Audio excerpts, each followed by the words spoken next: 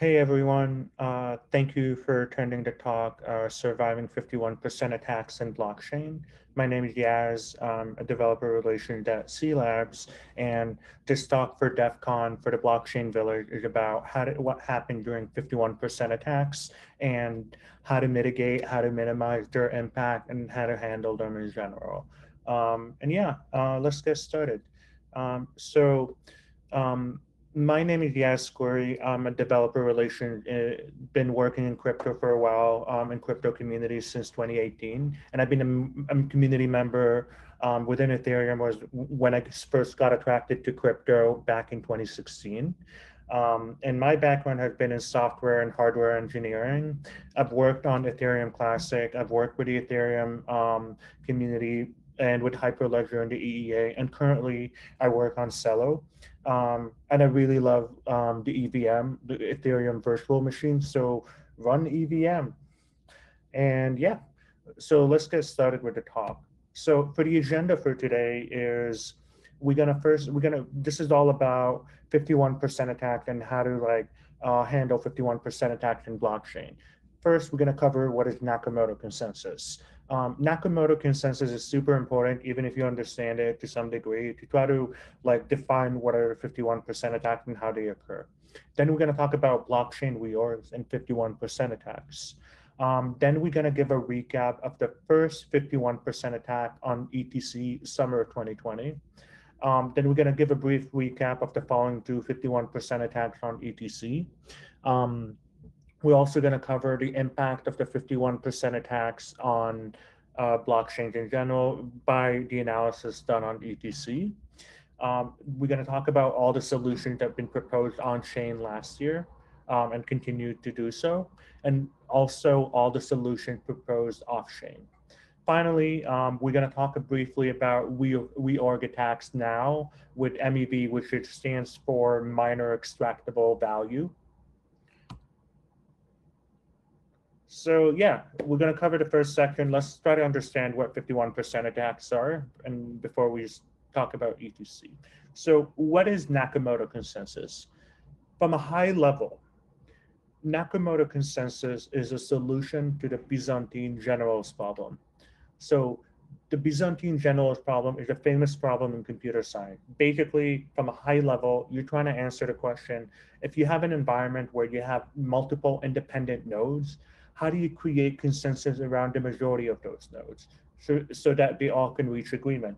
Because you're presuming that some of those nodes are going to be faulty and stuff. But in that situation, you still want to start to solve the situation to get the majority of the nodes to agree on consensus. And Nakamoto consensus is a solution to that problem. Nakamoto consensus also requires proof of work. So proof of work from the context of mining is basically independent computers that are competing with each other to solve cryptographic problems that are computationally heavy. And that is the proof of work from a high level. It also, Nakamoto consensus requires that the longest chain is the most valid chain. So what is the longest chain? It's not the longest chain if it has more blocks than another chain necessarily. It's the longest chain if it's the one with the heaviest amount of work. So the heaviest amount of work would consider it the longest chain. So the consensus mechanism that is Nakamoto consensus solved the Byzantine generals problem up to 51% of the network, which is measured in hash rate. So in other words, if you define the entire spread of the network in hash rate, hash rate, which is how the miners are mining and the rate of mining and producing hash is what we consider the hash rate. So the consensus mechanism solve the Byzantine general problem up to 51% of the network. So up to 51% of the network can be up to 50% of the network can be honest, and anything higher, it can start to impact the network. And if you read the Bitcoin white paper, Nakamoto consensus essentially is the most important innovation in the Bitcoin white paper.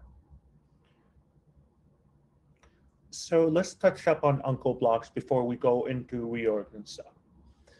Uncle blocks happen when you have two blocks that are produced at the same time by two independent miners. Let's take a look here before we describe it more. So if you look at block 10, which is like the last block, and then you have block 11, the one after it, and then block 12. Let's let's assume on block 13, two miners at the same time discover a block. So what's going to happen is this temporarily split the network into two chains, and all the miners will either mine on either chain at the same time. And once the next block is produced on one of the chain, in this case, the top chain produced found block 14 before the lower chain, then the lower chain would be like the block in the lower chain would be considered an uncle. So that's how the uncle gets produced. Um, yeah, so in Ethereum and Ethereum Classic, due to faster block generation, uncle block generation is much higher because blocks are being produced every between 12 to 15 seconds. And because of the rate of production for blocks, chances are another miner is going to find immediately a block, and uncle block rate is being generated higher than in like compared to Bitcoin, which is a 10-minute block window. Miners here can include uncle block up to 6 block headers from the chain head. So let's assume block 14, like let's assume it's a block number 19 or 20. So you can go up to 6 block headers. That's when you can extract the uncle and get the uncle reward. Up to 6 blocks. After that, it becomes there's no reason, like it can't be extracted, and like there's no rewards there. Like so, for every block that trying to get the uncle block up to 6 blocks, the rewards keep on decreasing on the uncle rewards. Now let's talk about reorgs. Reorgs are an event where a block that was part of the chain that was canonical and its children block are replaced by another chain that has more work generated and therefore is a newer, longer chain. Let's talk about this a little bit more by looking at the diagram. So I realized that the diagram first is talking about an attacker's chain, but before we even think about attacks, right? Let's think about how would this situation happen in a normal environment and stuff. It's very rare for this to happen, especially with long blocks reorg. But let's assume there's a chance that it can happen non-maliciously. So let's assume at block number 10, there's an internet outage in China, or there's a firewall in China that doesn't allow the Chinese, like internet in China, to communicate with the rest of the world. We know that currently Bitcoin migration is leaving China, going to North America, but let's assume that's not the case for now. So assuming the Bitcoin mining operation in China is much heavier, like hash rate related compared to like the rest of the world. So with this, let's say at block number 10, there's that internet disruption, or disconnection between the internet in China and the rest of the world. So what's going to happen? If you look at the top one, let's assume this is not the attacker chain, but let's assume this is the heavier chain because it's the chain with mining pools in China. So that's going to keep on mining locally in China. It's going to be disconnected geographically from another network than the other chain, which is like the global chain. And the global chain going to continue mining without including blocks from China or hash rate from China. But let's assume this only happens momentarily. Like there's an internet outage in China that probably like 10 minutes or something, and then it recovers. So because China has a higher hash rate in this example, what's going to happen is by block number 16, or like whenever like the internet comes back on, or like it doesn't get firewalled or whatever, the geographical rest of the network is going to see these incoming blocks from China and realize it has a heavier amount of work than what's currently on chain. So it's going to invalidate the canonical chain. And it's going to include all the blocks coming from China. So blocks 11, 12, 13, 14 that happened the moment there was an internet outage will get included and stuff on all their transactions. So what happened to the transaction inside the canonical block, or the not canonical block is more if you're attacking, but like a definition if you're attacking, but let's assume this is, let's call it the geographical chain. All the transaction in it will get removed and because the block is being reorged, they're going to go back to the transaction pool and they'll be waiting to be re-included back into the network, into the blocks. So this is the very rare event. However, it can be done maliciously. So malicious reorgs are when, or 51% attacks is when, assuming this, instead of an internet outage, the attacker is on purpose not connecting or peering with the rest of the network and not broadcasting their blocks. And they do this because they have a higher amount of hash rate than the rest of the network. And then when they feel like they have enough block depth, the broadcaster blocks to the rest of the network, and that would reorg the chain. So we're going to cover later the double spend, but normally what happens in the attacker chain, it's not going to have a lot of transaction because it's not really an honest chain. It might have one or two transactions just for the double spend attacks, while all the transactions in the canonical honest chain will get removed and go back to the transaction pool and waiting to be re-added to a newer block. So if a block depth is 1 or even like 2 blocks, that's really normal because of latency delays, because this is a geographically distributed network. Someone who discovered a block with a higher work than was already included in the chain, there might be a brief delay and then that gets added. When 51% attacker, when a miner can control more than 51% of the entire hash rate, it allows them to rewrite the chain history. So now that we covered what 51% attacks are, let's do an overview of ETC 51% attacks. So I like to call this event from like the summer 2020, the hot 51% attack summer. So 3 at 51% attacks in late summer 2020 happened on Ethereum Classic. ETC experienced before that a 51% attack in early 2019 before. Like in January 2019, there was an ETC 51% attack. But the one that we're going to cover for this talk is the one that happened in summer 2020, in late summer 2020. All the attacks resulted in double spend. With the last one, it's not really clear. Like the third 51% attack of the summer, it's not clear or the amount that's been double spent. And the block depth kept on increasing with each following attack. The victims were mostly centralized exchanges, and the losses were in the millions in USD. The mining pool that got reorged also lost on their block rewards. So that was really interesting as a situation because a lot of people who believe in Nakamoto consensus philosophically don't really consider the impact it has on miners, especially if the block reorg depth is really super high and stuff. And what ended up being a situation, mining pools were complaining. They were really suffering because all their block rewards had been removed. And yeah, it really impacted the miners. So let's do a breakdown of the first 51% attack. So I've been woken up at 4 a.m. on a Saturday night by Hudson Jameson. He called me. Hudson, one of the community managers in Ethereum, he did an amazing job. He called me at 4 a.m. I was like sleeping on a Saturday night, August 1st. And he told me about the network, like, ETC being 51% attack. So woke up, network was being 51% attack, started talking to some of the engineers working at Open Relay who detected that attack and doing analysis. So we started doing analysis together early in the morning. So we realized the block depth for this attack was 3,594 blocks, from blocks 1090, 4146 to 1090, 7740. So the offending miner is 0x75D is what we call him for now. But the more interesting issue on top of the 51% attack was ETC as a network was split into 2 networks, like for a long time. They were not like, adjusting this stuff. And the reason for this is what we call a reorg cap. So what is a reorg cap, right? So when you think about immutability as a philosophy and a concept in network as a specification, immutability is like, data cannot be changed for like, probabilistically for a long time, forever.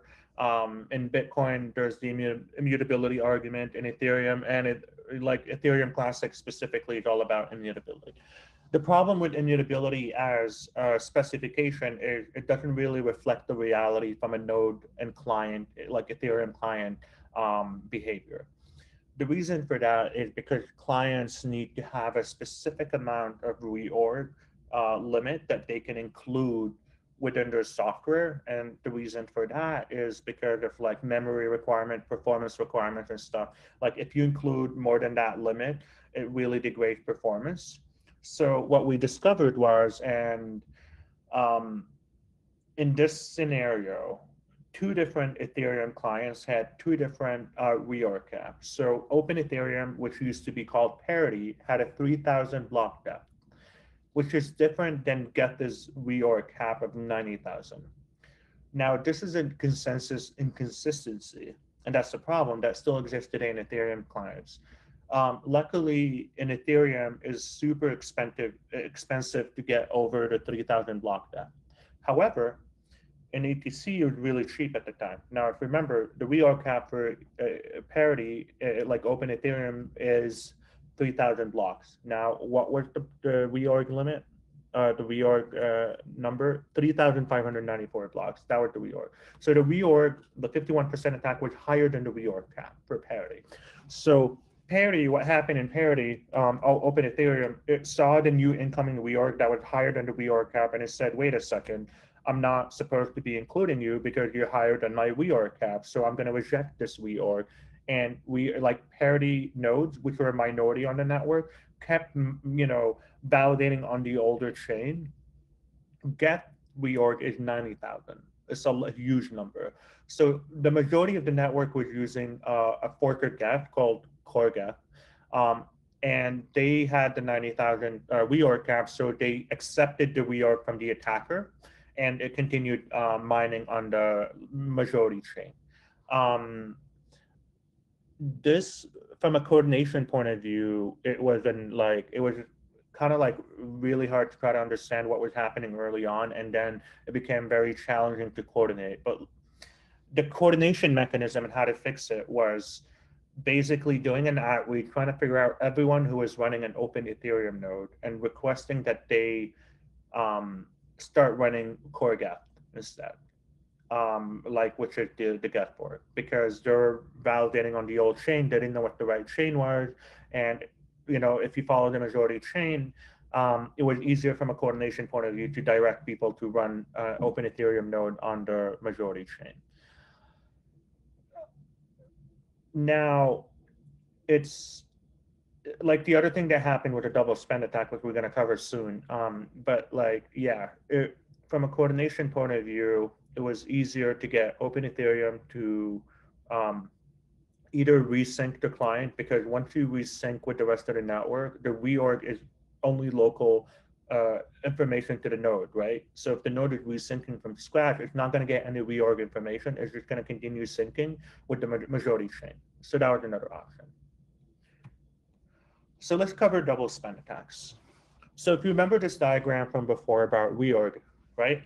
So let's say I'm an attacker and I start to on block number 11, I'm not broadcasting my blocks and I'm just mining privately without broadcasting my blocks. So how would I attack the network through a double spend attack? On block 11 below, the one with the X, here's what they normally do. Basically, the attacker deposits a large amount of Ethereum, or Ethereum Classic in that case, in Exchange Wallet A. So the Exchange Wallet, like Binance and stuff, Binance or Coinbase and stuff, these sort of, example, the centralized exchanges. Basically, the block, from the canonical honest chain, if you have a high value of Ethereum or Ethereum Classic, you basically deposit it into a centralized exchange account.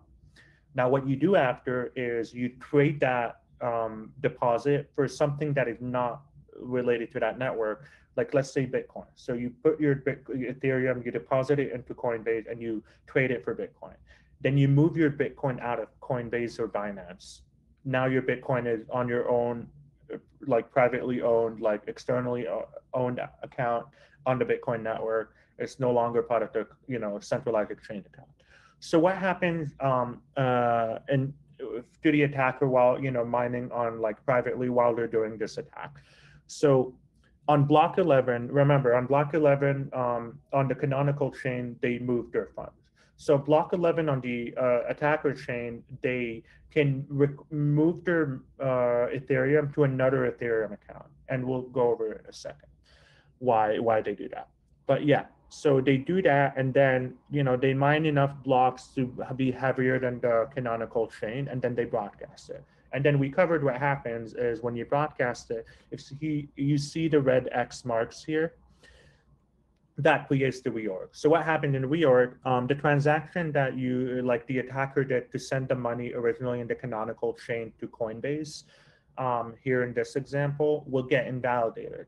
And then will get pushed back to the transaction pool.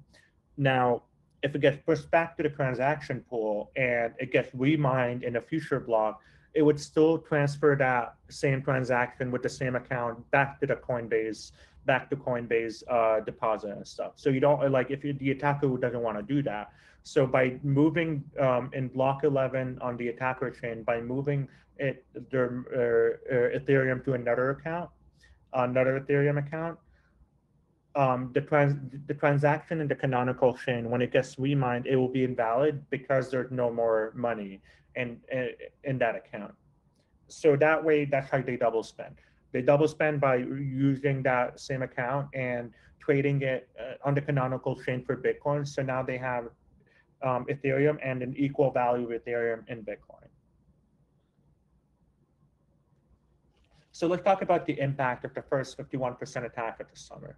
So because of this, there's been a major migration away from Open Ethereum as 3,000 block reorg cap was too risky. So folks decided like this is too risky. It's already the 51% attack was higher than the reorg cap. So it was too risky to stay around. Clients Ethereum clients mostly adopted was Core Geth and Hyperledger Besu. Core Geth was the majority of the network.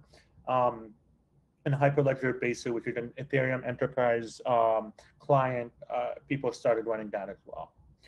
Some people, like we just discussed earlier, chose to restart their Open Ethereum node, even though they were discouraged and encouraged more to support CoreGas and Hyperledger Besu. That led to a brief issue around centralization around CoreGas being the dominant node in the network and having one client development team building on that. But the trade-offs were, compared to staying with the Open Ethereum, was like it felt it was better just to move everyone to CoreGas. There's been a heavy increase in block confirmation depths on Coinbase. Other exchanges followed. We'll cover that in a sec. And then there's risk of delisting ETC surface, mostly from OK Exchange. The first, OK Exchange was as well the victim of this attack. And it resulted in 807,000 ETC stolen in that double spend attack. So that was like a number in multi-millions. So let's cover a brief summary of what happened for the two following attacks. So the first one started in like July 31st. We discovered it by late night, August 1st after midnight. And the second one, August 8th, 2020. The block reorg here was 4,236 blocks. The one before that was about 3,500. The double spend amount was 465,000 ETC, about 3.3 million. So Bitfinex was one of the victims, and not the only victim, because the attacker was started moving allocation of the funds separately to some exchanges and to other accounts and stuff, and Bitfinex was one of the victims. Majority were Geth nodes, as network moved away from Open Ethereum. So there was no another chain split because by then people were being directed away from Open Ethereum to Geth. So the interesting thing about this was the attacker used stolen funds from the first attack to do the second one. And this is based on the analysis done by BitQuery, which also discovered the Bitfinex was one of the victims. For the third attack, which followed on August 29, 2020, the block reorg here was 7,000 blocks deep. That was about 2 days worth of block reorgs. Nobody at that time did any double spend amount, like analysis and how much was double spent. By then, it was a weird attack because it was very suspicious timing. It happened right when the community decided to have a call about mitigating those attacks and how to mitigate them. So it's a very suspicious timing. So here's the cool thing, that, most of the attack came from NiceHash. NiceHash would tell you that it doesn't come from them because they don't own any hash rate, but they're just a marketplace for hash rate providers looking to rent out their hash rate and people looking to bid on rentable hash rate and stuff.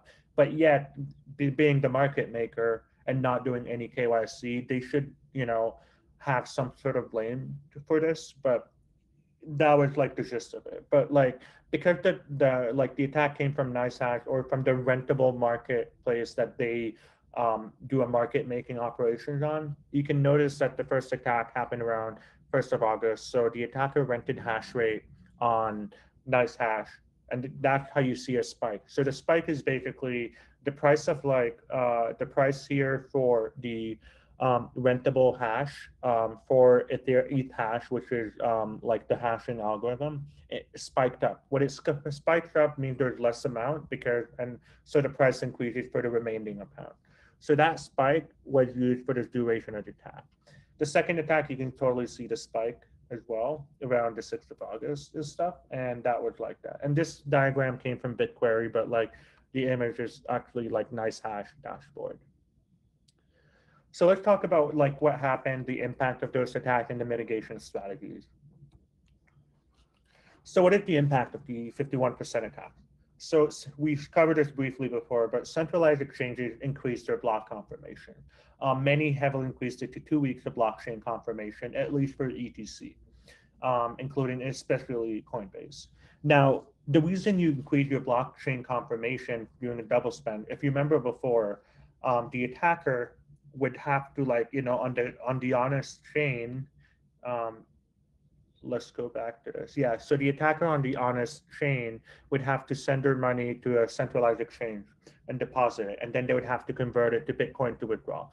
By centralized exchanges, when they increase their confirmation, so the longer the confirmation is on the exchange before somebody on that exchange can use that money, the harder it is or the more expensive it is for the attacker to pull off the attack. Because remember, at the same time, the attacker is mining on a private chain or like a hidden chain, and that costs the attacker money as well.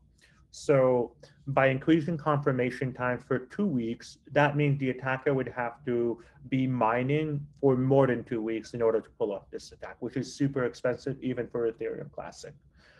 So yeah, so that was like the resulting mitigation strategy by exchanges, which was actually recommended to them by the Ethereum Classic community, like increase your blockchain confirmation. However, there's also philosophically, there might be better alternative that where you do it depending on the transaction size.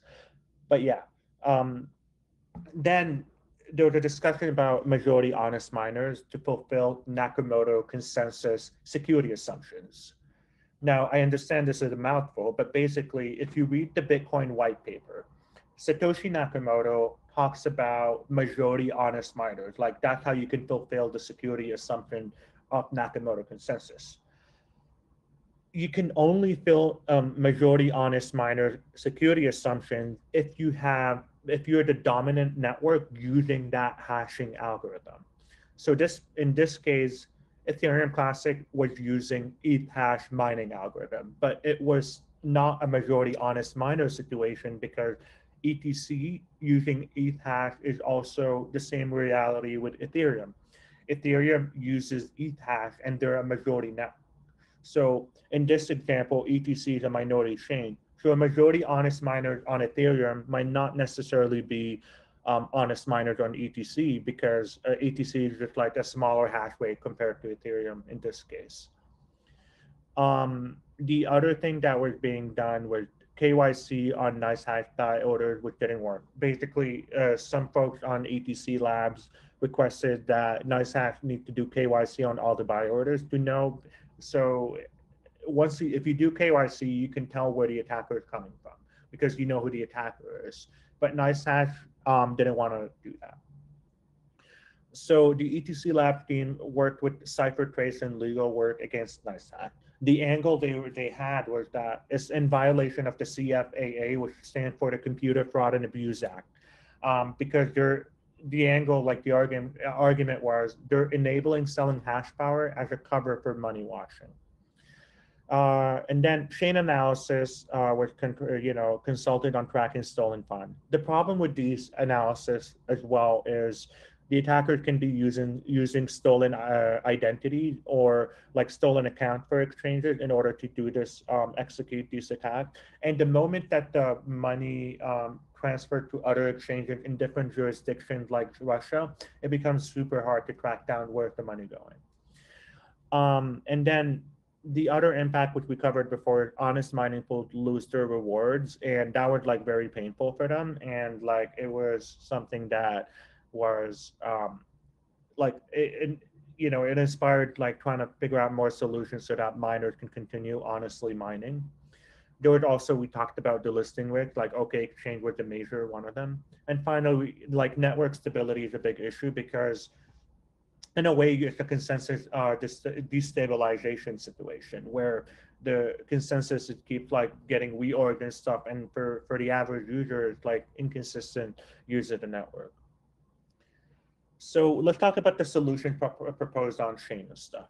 So the most popular, like one of the most popular one is the hashing algorithm chain. So we covered before majority honest miner to fulfill Nakamoto consensus security assumptions.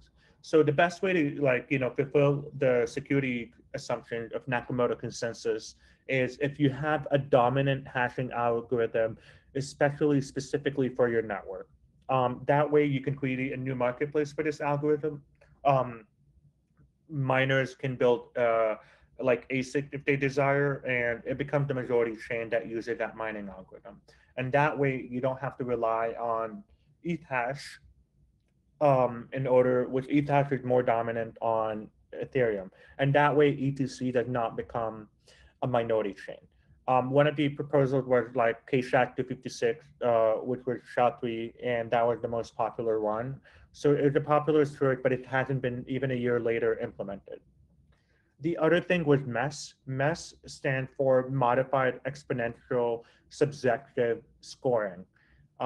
It's been controversial, but it's been implemented on a node level. So in other words, it did not require a hard fork. It was on the node level. So any get node can implement like toggle MESS in order to mitigate or minimize the impact of 51% attack. Now, what does it do exactly? Basically, MESS adds subjectivity to how nodes perceive new blocks that appear much later than what is considered canon. So the longer it takes for a new block to appear that might attempt to reorg, there's an exponential function there, and it makes the node more subjective about how it perceives them. So it takes longer for it to pair with that new chain and stuff. It doesn't really mitigate 100% 51% attack, but it heavily discourages it. Checkpointing was proposed by IOHK. It was not a very popular choice because it relied on an external node and it removed the need for Nakamoto consensus. So that has not been a very popular choice because in ETC, the community is very almost religious about Nakamoto consensus. Merge mining with Bitcoin proposal from Rootstock was not popular either. So the problem with merge mining is you rely on the entire security of a larger network like Bitcoin, which might make sense, but like if you think about it, anytime anyone wants to sync up a node with Ethereum Classic or any other network that is smaller that is merge mined, they also need to sync up the larger network and stuff. And that's like, that proved to be very, from a user experience, really bad. And at the same time, merge mining philosophically doesn't really fulfill like honest mining with proof of work and Nakamoto consensus because you're relying on the security of another network. So the proof of proof from Veriblock, it's not been very popular. It's been discussed, but it's like a solution that the best way to describe it, nobody wanted because it removed the need for proof of work because you're mining on another chain and stuff that is more, according to their paper, environmentally friendly. They even been trying to propose this on Bitcoin, and it's not been popular. So there's a penalty system. There's multiple. Pearl Guard, which is enabled on Perl and Callisto, and it was inspired by the Horizon Network penalty system. Basically, with this setup is on chain.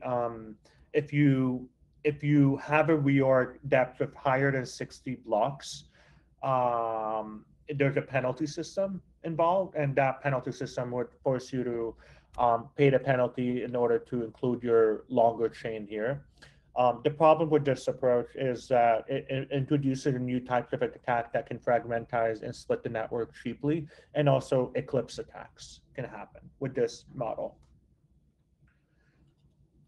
So the solutions proposed that have been off-chain solution, one of them is defensive mining. So in defensive mining, you have a collection of mining pools that are honest miners. In the event that a chain is getting reorged, defensive mining can trigger and try to remine the whole chain from that block that got reorged and try to include all the transaction pools like the way it's been and stuff. The problem with defensive mining is that it's going to be a net negative attack between the attackers and the defenders. And the only one who wins it is the one who doesn't run out of money, because it becomes expensive and more expensive to reorg each other's stuff on a longer chain. Other off-chain proposed solutions are monitoring system. So NiceHash monitoring, basically monitoring the order book for spikes. So anytime there's a spike in NiceHash, you get an alert and stuff. So that was one of the approaches. Portquartz, which is my personal project, is an example of that. So reorg monitoring is basically when you monitor reorg and you alert the participant when a reorg and double spend happens. So immediately when there's a reorg, you get notified right away, and it can help like mitigate against who's getting reorg. Mining pool monitoring is allows you to monitor pools for suspicious work that doesn't follow the chain header. So let's say I'm mining with a pool, and the pool previous block header doesn't match what is public on chain. That can indicate that they're mining offline away from the public network, and there might be some malicious reason for that.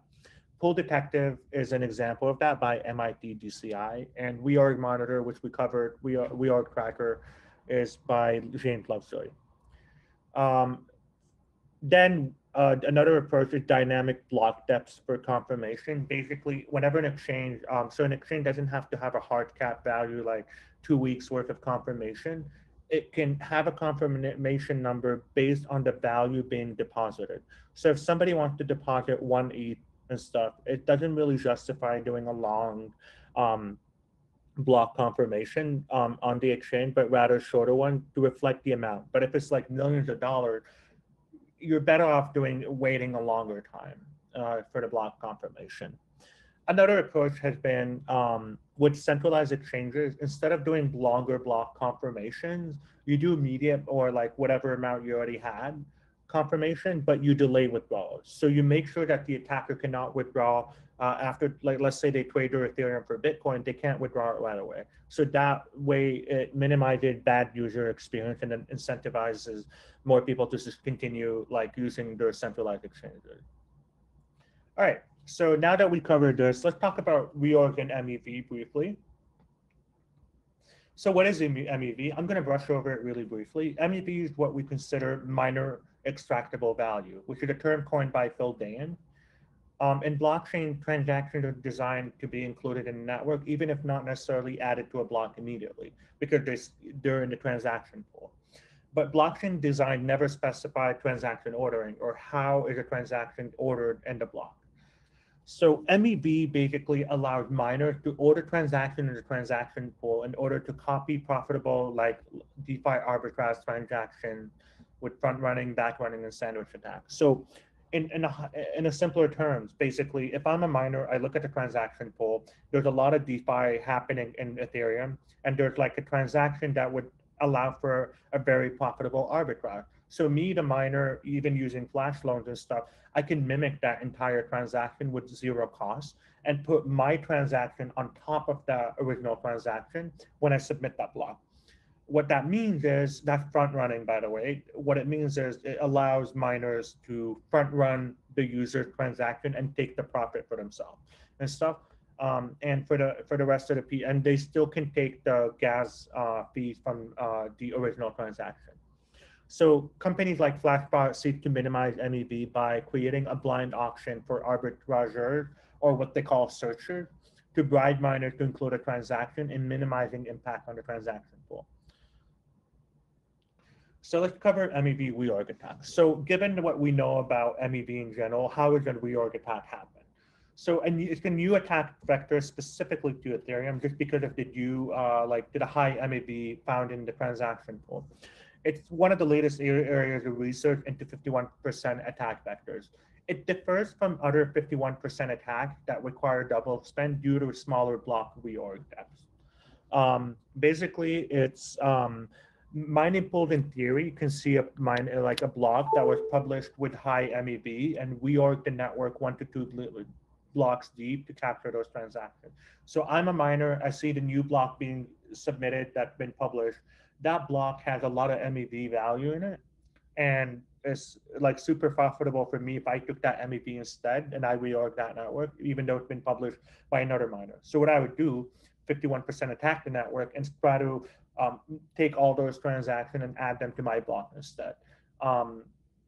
And that is like essentially what the attack is. It's a 51% attack that is 1 to 2 blocks deep, because you're taking a lot of extractable value alpha, arbitrage opportunities that belong to users or other miners. The problem with this attack is it causes a net negative effect on the entire network and major consensus instability. Because let's say I'm a miner, I find an MEV that's been published and like high MEV block. I reorg it one block, I take that MEV to myself. But there's nothing stopping another miner with the same amount of hash rate from capturing it back, and different miners reorging each other. And it comes down to like how much they want to reorg and stuff. And it's like, this is an important point, because this is going to be major consensus instability. So mining pools have said that they won't reorg the chain. They said they don't have intention of reorging the chain to extract MEV, but that's still to be seen. So let's talk briefly about finally about potential mitigation and minimization strategies. So one way is to increasing uncle block rewards. It doesn't really mitigate, but it allows, by larger uncle inclusion reward, would incentivize better mining. So more miners would mine on the canonical chain, try to include more of the uncle blocks just to get their reward. And if it's higher, it's more incentive for people to get those uncle block rewards. Another way is include the uncle hash rate and longest chain calculation. So on the canonical chain, if a miner is including an uncle block, including that uncle hash rate within the canonical chain would increase what's considered the heaviest chain. And that way it's heavier than any private chain that's trying to reorg and stuff. And otherwise, it's monitoring uncles and reorg. Used to find if any reorg MEV happen or for uncle bandit attacks. So we covered monitoring systems. So it's very similar to what you would if you want to monitor nice hash or uncles and stuff, and allow you to see if any miners are up to any misbehavior. Layer 2 at Oracle to determine canon chains. So let's say if you're using Optimism or Arbitrum, to monitor, and you have an Oracle there to monitor the layer 1 solution, layer 1 network, and you have some sort of either checkpointing or just monitoring in a sense to determine what is the right chain. Now the problem with this approach is layer 2 solution always need to write back to layer 1. So if there's a reorg happening on the layer 1, let's say a layer 2 saying, oh, a reorg happened, this is not the canonical chain. Me, the attacker on layer 1, can reorg that transaction and exclude it. So that L2 becomes problematic because it's a separate network that can got reorged and stuff. Timeliness detector by Vitalik has been proposed in a blog post by Vitalik. It's a really interesting one, because it allows nodes to perceive time, how time goes by, and when a new block or a new chain emerges, it can be very subjective based on the time that it appeared on. Another one is social pressure. So for mining pools that reorg the network, it would, in theory, destroy their brands and allow miners to be like, hey, I don't want to mine with this mining pool that's destroying Ethereum. I'd rather mine with an honest mining pool. And that happened, well, in Bitcoin before, I forgot which mining pool, but it almost had 51% of the network, like in terms of hash rate. And miners immediately started leaving that mining pool to go to other mining pools. And that mining pool, like, became even like one of the smallest mining pool in terms of hash rate as a result. Finally, we need better transaction type that's for Ethereum and that mitigate MEV. The one that allow us to specify the parent block header. So if I see the parent block header, I submit a transaction, I say I want my transaction to tie in to the current block header that I'm seeing right now. So that gets added to the transaction pool. If the reorg happen, the reorg happening will tie it to a different block header than the one that I specify, and that would make the transaction invalid. So that would be an interesting approach. Specifying an expiration date, how many blocks deep, like how long until the transaction gets added to the transaction, from the transaction pool to the block. And if it goes more than that, how many blocks deep, then it becomes invalid. Otherwise, like if you know the specific mining pools that are misbehaving, having a way to whitelist specific mining pool or blacklist mischieving mining pool can be one way to mitigate against this. So yeah, thank you. I hope you enjoyed this talk about how to survive 51% attack, do analysis and stuff. You can email me at yaz.khoury@gmail.com, and you can find me on Twitter at yazinator. So thank you so much.